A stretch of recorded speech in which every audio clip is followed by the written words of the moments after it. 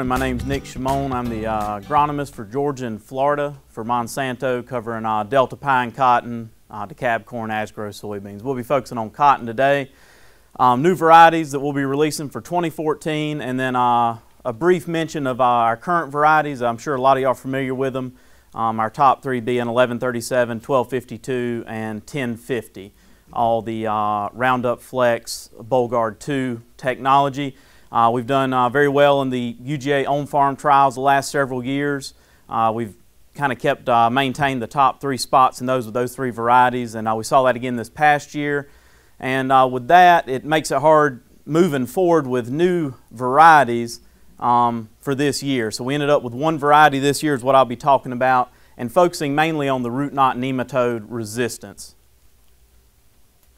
So the variety that will be released this year is Deltapine 1454 NR B2RF. The NR is put in there just to denote nematode resistance in this variety as opposed to our other varieties that we currently offer. This past year it was tested as 13R347. You may have seen that in some of the UGA trials or some of our internal Monsanto trials. If you knew somebody that was doing one, it would have been listed as the 13R347. And this one is what Deltapine is calling root knot nematode resistant. Due to the reduction of nematodes in the soil profile once you plant the crop. So the concept when they came up with this is it's a breeding trait. We had to have a yield parity with our current varieties or varieties in the marketplace. If you planted on non-nematode ground, we wanted to make sure that it was going to yield the same as those other varieties. And then if you put it in a high nematode population, that it's going to yield better than those varieties. So that fields, as we know, with nematodes are usually spots in the field. You have hot spots. We want this variety to do well in those hot spots, but also do well where there's little nematode pressure. It reduces the population, and it has a yield advantage in the moderate to high nematode levels. This is kind of the targeted area. You can see the southeast in Georgia, and then in West Texas as well. Annual yield loss is 120 million in the U.S. Due to root knot nematode pressure. And then also with the phasing out of Timic, this is where a lot of the root knot stuff, you're going to see more of it in the marketplace. So just an example of the stunning seen in the field, a lot of y'all are familiar with that, and then the galling on the roots on susceptible varieties. So the host resistance terminology that we use in Deltapine is susceptible. You'll see the galling. Resistant, you're going to see less galling. It's not immune, as that was mentioned before. It's not immune to root knot nematode, but it shows resistance in that you see much less galling and a reduction in nematodes in the soil. Just the life cycle of the nematodes. The root knot nematode that we see in the southeast, every 25 to 28 days, the life cycle. So for the 1454 NR B2RF, a basic description of the plant. So it's a full maturity. For Deltapine, we use the first two numbers are the year it's released, and then the last two numbers are kind of a relative maturity. The higher the number, the fuller season. So this is kind of comparable to 1252 as far as the maturity goes and what you're familiar with a plant.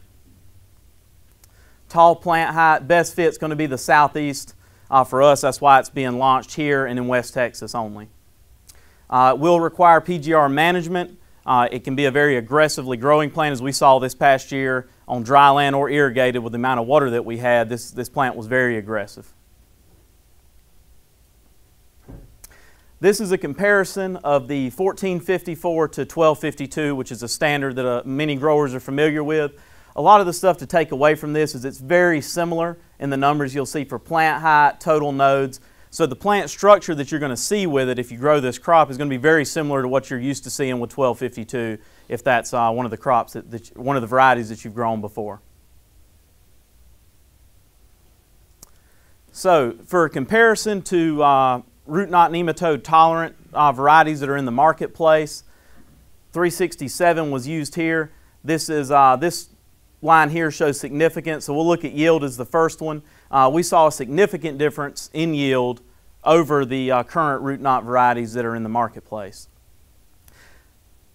Another susceptible or root knot tolerant variety that we used was 5458, and here we saw a slight bump in yield but really no statistical difference, so it's on par with what's in the marketplace right now. For the Deltapine varieties, we use 1050 as one of our common checks, and as you can see, a slight reduction in yield from 1050, but there's no significance in it, so essentially it's on par with what we're seeing with 1050 in our internal trials. But when we move into a high infestation of root knot nematode, this is where the 1454 really stands out. This is the seed treatment, but as you'll see the varieties here, and then as we move down, this is sorted in yield. So as we move down, you'll see the statistical difference as they separate. So 1454 being at the top, and as you get down into the other root knot varieties, they start to separate statistically from the 1454. And this is on yield, so this is what we're judging a lot of our data off of, is that it's going to yield the same or better in those root knot high infestations. But it's also going to decrease the number of nematodes in the soil profile. So the susceptible check, you can see here, this is sorted from highest to lowest number of nematodes in the soil. The susceptible check was right around 1,000, and then down here is the 1454, and there's a statistical difference. With our other root knot varieties that we tested it with, it separates statistically from 1 on the number of nematodes, but here with 367 it didn't separate statistically, but where it did separate for us in our trials was on the yield. So this is our main judge is yield, but we also get the benefit of reducing the number of nematodes in the soil profile.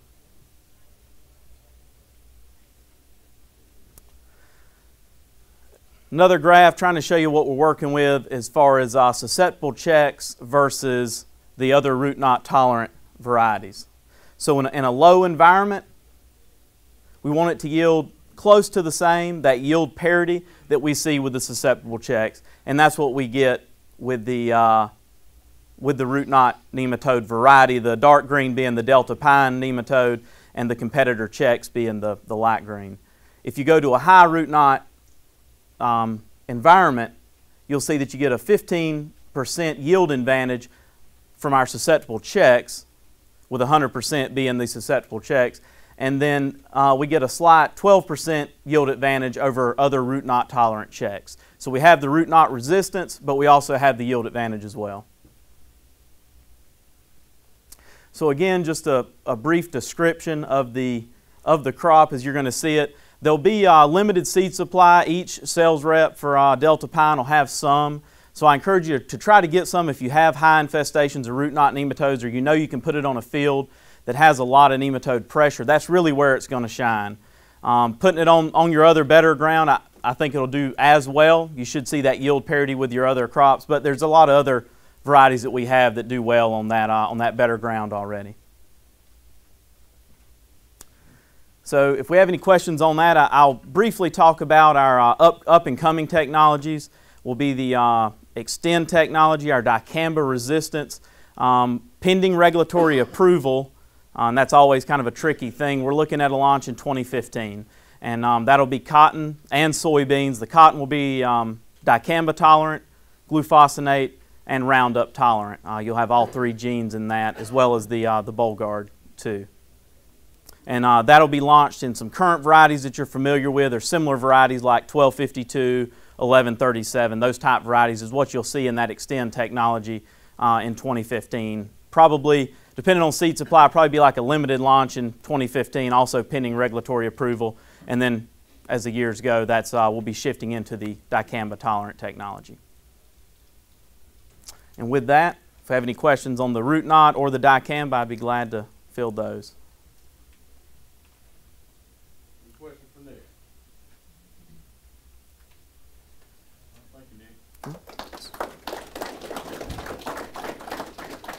That'll conclude this session. We'll